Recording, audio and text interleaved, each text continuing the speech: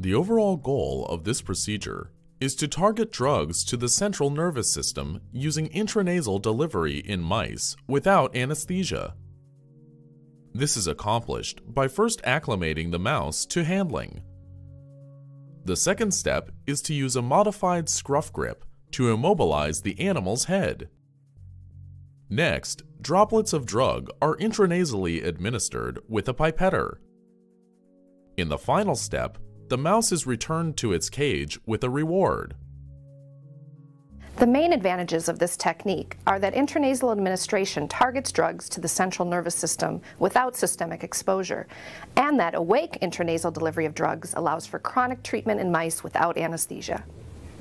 This method can be used to help answer key questions in the development of drugs for treatment of neurologic disease. Generally, individuals new to this method will struggle because it is difficult to hold the mouse securely to prevent movement of the head.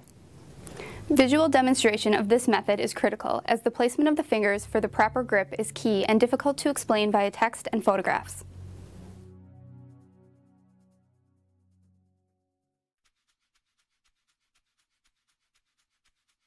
Two to 4 weeks prior to intranasal dosing, acclimate the mice to handling by performing the following steps over 2 to 3 days each, confirming that the mouse exhibits no signs of stress before moving on to the next step.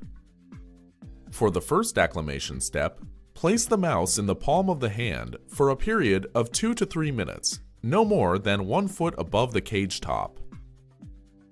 Next, place the mouse in the palm of the hand for 3 minutes and pet the animal gently from the head to the tail, allowing the animal to move about freely.